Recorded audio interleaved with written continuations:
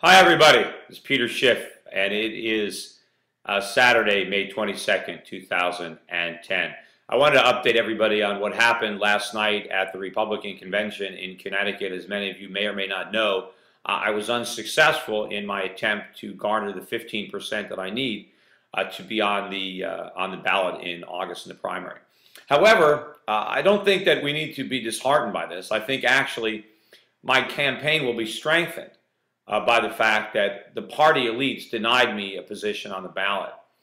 Obviously, if I can't get on the ballot, that's not going to be the case. But if we get the required number of signatures and my name does appear on that ballot, then I think that my position as the outsider, as the true grassroots independent candidate, will be solidified.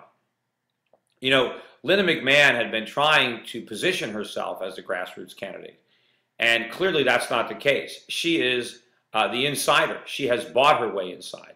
The Republican Party has sold out to Linda McMahon, and she owns that party. She is the ultimate insider candidate. There is no grassroots there. It's all AstroTurf. You know, all the grassroots organizations in Connecticut, all the Tea Parties in Connecticut support me. None of them support Linda McMahon. Linda McMahon tried to get their support, but they couldn't be bought. Too bad we can't say the same thing for the Republicans that were at that convention last night, because they were bought. You know, I had a lot of support among those delegates. I had at least 15% to 20% that were going to go for me. They were, and they switched. Many of them switched in the last week or so based on a lot of disinformation that was being spread by the Linda McMahon campaign about me and about my intentions in this race and about the fact that I was dropping out of the race and there was no reason to support me. And in fact, as the votes were being cast, Linda McMahon had people all around pressuring them to switch their votes. She had about 40 people running around the convention floor, even though that was against the rules, having people switch their votes. There were many delegations where the town committees had endorsed me, where I got no votes at all from the delegates. All of them went to McMahon. All of the people who had told me that they were going to vote for me, of the ones that did in fact switch, they all switched to Linda McMahon. People were telling me after the fact, you know, that they were surprised at the delegations, that they knew that they had support for me and that they were switching during the process. Now, at the end of the day, when they stopped the voting, I only had about 44 or 45 delegates. Now, my high water mark was well over 100. I had about 11% at one time, and I would have had more if more of my delegates hadn't switched earlier on. But at the end of the first ballot, none of the candidates had a majority, neither McMahon nor Simmons. There would have been a second ballot. And there were many people that told me that I was going to get their support on the second ballot. Many people said that they had no choice. Even though they wanted me, they were required to vote for Linda or Rob on the first ballot. But once they were freed from those commitments, that they could vote their conscience and they were going to vote for me. One person told me that his entire delegation was voting for Linda McMahon on the first ballot, but every one of them was going to vote for me on the second ballot. Unfortunately, there was no second ballot, and I wasn't able to get that support. And I think that was by design, because at the end of the official voting, all the people started switching to Linda McMahon. A lot of my people started switching. And at that point, I instructed my remaining delegates to switch to Rob Simmons, because I didn't think she was playing fair. But you know, also, as more of my delegates started switching to Rob, some of Rob's delegates started switching to Linda. So it seemed to me that the fix was in.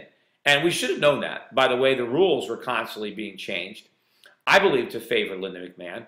For example, usually at a convention, the delegates are allowed to address the convention, make a little speech prior to the voting. Now, that would have favored me, because I'm obviously the strongest public speaker.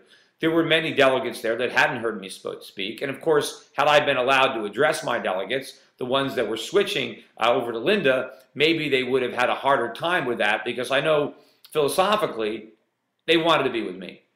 But we weren't allowed to make speeches. In fact, there was a last-minute push at the convention to change those rules, but it was shot down.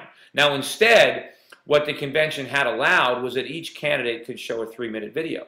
Now, I was very excited about that. I had a great video ready to go. It was much better than the other candidates' videos, which I was able to see. Unfortunately, I was the only candidate whose video did not play. What happened was I was nominated first. And as a result, they had some technical difficulties queuing up my video, so it did not play. Now, They initially told me that they would play my video when all the other candidates had been nominated and their videos had been played. They would go back and play my video.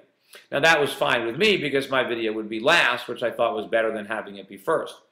In any event, at the end of the other videos, they changed their mind. They said they didn't have time for my video. They couldn't spare those 3 minutes. And so they were going to play my video after all the ballots were done. At the end of the first ballot, then before the second ballot, they would play my video.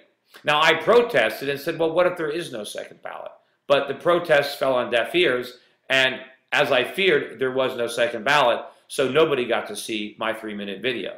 Now, I don't think that that would have altered the outcome, but it just shows you where the convention was headed. They were doing everything that they could to make sure that I did not get my 15%, that I was not on the ballot, and so that the people didn't have an opportunity to vote for Peter Schiff. Well, you know what? They're going to have that opportunity anyway. The party elites are not going to keep me off the ballot. Linda McMahon's money is not going to keep me off the ballot. I don't care how many votes, how many delegates her money was able to corrupt, but they can't corrupt rank and file Republicans. They're not going to corrupt the Tea Party. They're not going to corrupt the thousands and thousands of Republican voters throughout the state of Connecticut who really believe in the principles that that party espouses and who should be embarrassed by the attitude of the people who run those conventions and who pretend to represent the Republicans, but who in fact represent their own interests and their own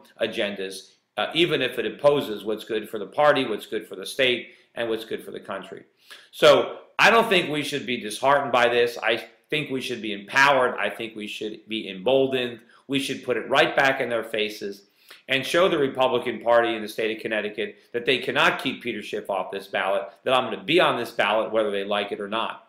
And another good development is that Rob Simmons is not dropping out. So they didn't push him out either. There will be a primary in this state, despite the fact that the Republican Party wanted to make sure that there was no primary. There will be a primary, and not only will Rob Simmons be in it, but I'm going to be in it. And at the end of the day, I still believe that I will beat Linda McMahon, that the true power of the people and of the Tea Party will beat her money and will beat the party hierarchy. You know, Rand Paul was able to do that in Kentucky. The establishment wanted a Trey Grayson, but Rand Paul won in a landslide. The same thing can happen here. The establishment wants Linda McMahon because they want her money. They think all that counts in politics is money. But you know what? Ideas and principles count more than money. And at this time in our country, with our nation in such grave danger, with our liberties and our freedoms under assault, we can't be bought off. I can't be bought off, and I know the voters of Connecticut won't be bought off, and I hope my supporters are not bought off. So what everybody can do today to really help me is, one, they can give more donations to my campaign. I need more money. It's going to cost me money to collect these signatures, and it's going to require that we focus our efforts on getting signatures for the next 2 weeks rather than other things. So while I believe this will ultimately benefit me in the primary in August, right now we need to raise more money. And so if you go to my website at SchiffReport.com, show me that I still have your support, that you haven't given up. Show the state of Connecticut that you haven't given up. More importantly, I need volunteers. I need volunteers to collect these signatures.